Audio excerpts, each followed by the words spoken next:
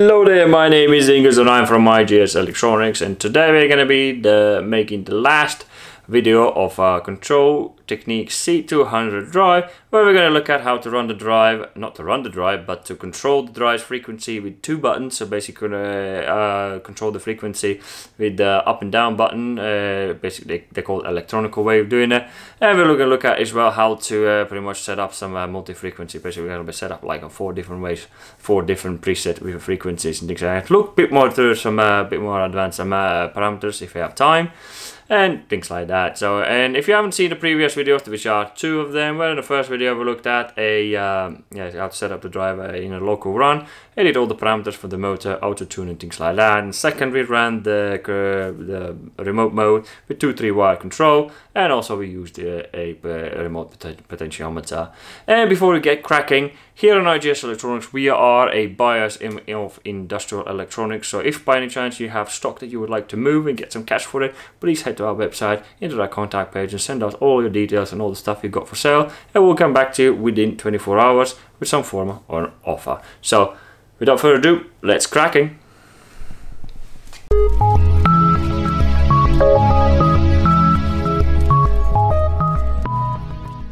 Alrighty, before we crack on, I forgot to mention in the intro that any related videos to this video will be in the description below, and also all the manuals you ever need is going to be in the description below as well. We'll take you, the link in the description is the one just going to take you to the Control Techniques website, where the line is called Advanced Group Manuals, is where the whole group of manuals relating to this guy is there, and all the information you're going to need is literally all there. Control Techniques has made some really nice and pretty manuals, and you can't really get things wrong if you really are not bored to go through all of them. So the first we're going to do, we're going to be controlling the drive's frequency with 2 buttons. They call it that as a electronical way of controlling it, and that is we're going to be using 2 buttons to go up and down. And the system we're going to use, although there's quite a bit of systems I'd like to show you, but only a couple I have time for. And the one we're going to be using this is all these the setups you can do is in a parameter 5, which I'll show you in a minute. But the setup we're going to be using, let's just do that, is this one, which is called E.PA, which allows you, as you can see, the 14 speed will going up and 5 will go down. As you can see on there, analog output. You can have analog output for this drive as well, or you can have a external, which I one day I'm going to get one to show how they work.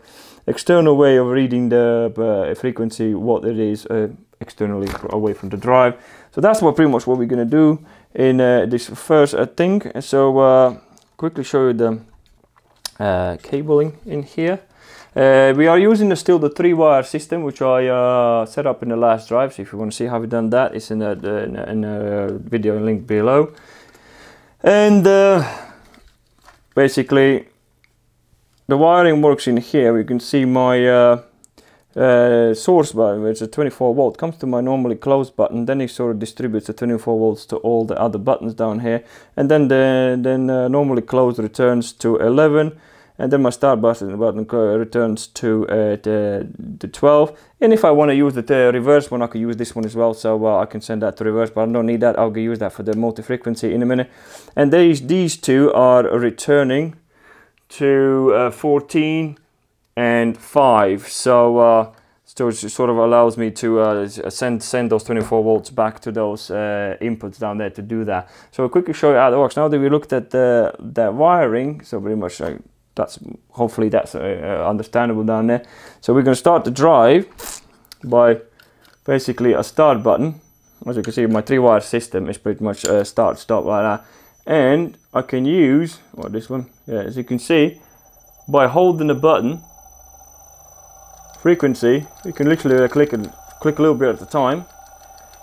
I think you can even adjust how much it clicks. And there's some other things, if you read in the manual, there's some cool things you can do. So I think one parameter you can see now, my drive will stop. And when I click the start again, it goes back to the previous frequency what it was, but you can set the drive to delete that, go back to 0 by changing parameter. This is one of the parameters. I think it's on 09 upwards. There's just check out the manual, be able to check that out. We're not going to be able to look at that today. So basically, that's all you need. Is you can go all the way to that down, and this is going to be up. Let's see. Ooh, you can see the button. See, by holding the button now, and you can even adjust how fast the frequency would go up as well with some of the parameters, which again are in the manual. And then it will just go down. So that's pretty much cool way of controlling the drive if you wish to have. And I've seen a lot of people like button controls, up and down frequency. So that's pretty much how that works. So let's just stop that one. And again, remember I'm using a 3-wire system which allows me to latch the input. So that is how you do with the up and down buttons to control the frequency. Next we're going to have a look at it, the multi-frequency, how we do that. One thing to show you how to get to that parameter. So just enter it and go to parameter, enter, go down to parameter 5, and then you pretty much select which, by entering that, which group you want to work with. So that's pretty much how you get to that that type of control. All right, that's how you pretty much can change that. Next one, for the multi-frequency, there's about 4 different ways how you can work with the multi-frequency, and the one we're going to be working on is called preset frequency. But the other ones I'll show you in a minute. You can have if you can see down there, parameter 5, if you select av.pr, so you can use the potentiometer, and you can see down here, so then you can see the potentiometer for the reference 1, but for the reference 2, 3 and 4 you can actually have preset. And then also down there AI means for the current, and then it's down here which we are going to be using in a minute, which is going to be a preset. And actually for this drive you can use 2 potentiometers if you wish. Don't know what would you use it for, but if you wish you can actually have 2 potentiometers being set to it, and each one then would control different speeds. So but the one we're looking at today is a preset, and I'll get that quickly wired in. And first we're going to do that change for the preset. So that was up or down.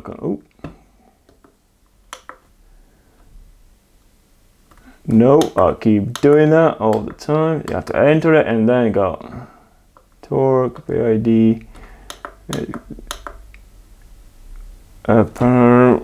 what's it called? What's it looking at? PR set. That's what he's looking for. So, PR set. That's the one we're after. So by selecting that, now we pretty much are in that mode. So let me get all set up and wired up, and I'll show you how that's done. Before you can crack on with the preset speeds, first you need to set them up. So the first one we're going to set up is preset number 1, which is parameter 18.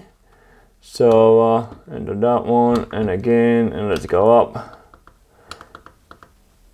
18. So this is where you can set up, oh that's 29 first, so let's change that. Oh, keep doing that, and let's change that to about 20. Oh, that's up. And that's how you pretty much change set your frequencies. So let's leave it 9 to 25, and the rest of the frequencies is from 19, 20 and 21. This is where you would set up or set in what sort of frequency you want for the combination of button selection to be. So let me set up all the other 4 frequencies, and we'll show you how that works in wiring.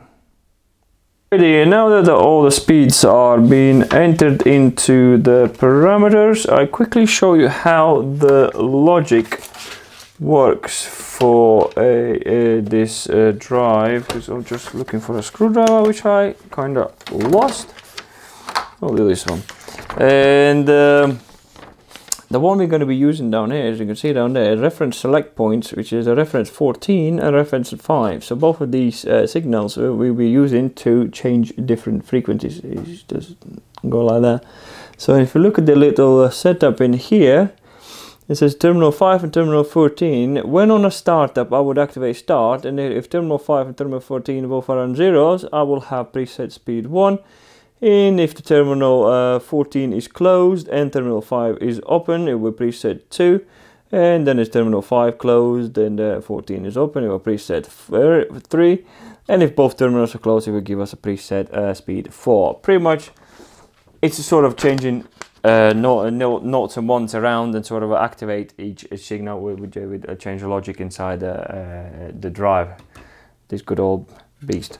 So I want to show that how that works on the wiring. The wiring is actually in here identical to what we were doing when we were doing the up and down speed change by the buttons. There's nothing's changed at all. You changed is what the group of what the inputs are doing by changing the parameter 5 to the group preset. So we're not going to go through the wiring because we already understand that. And I am using my three wire control, which allows me to start and stop the drive with the latch mode.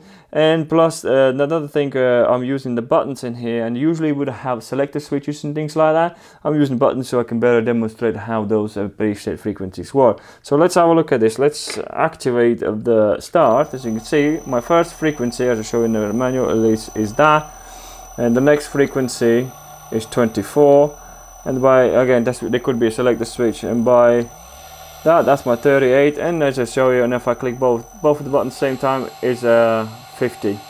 So that's pretty much. And if you have a frequency, if you sit on a frequency and you stop the button, when you start up again, it will go back to that frequency what's being selected. So that's pretty much how, as you can see, I just let the button go. That's pretty cool. You can play around.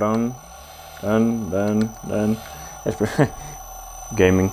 That's pretty much how the multi-frequency works. It's very straightforward and very easy to set up, and then that's usually you can use these kind of preset frequencies where you just want dead on exactly for that speed for that time, and then you don't want anything else to interfere. Just by clicking a button, you're on that frequency, and this is where you go. I think for delays and things like that will work very well. And that, ladies and gentlemen, will be it for this video, as I am trying to make sure that all the videos are staying within 10 minutes, so I've been failing quite miserably lately.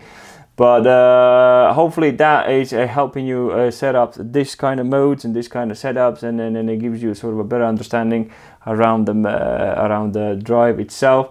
And that will be sort of it. And then if you liked the video, I would definitely appreciate a like, and if you didn't, then click dislike. And if you could be your input and what you like and what you dislike in our comments would be very much appreciated, as it helps me to make a better content in the future and sort of iron things out that you don't like to see. So other than that, thank you very much for watching, and I will see you in the next video.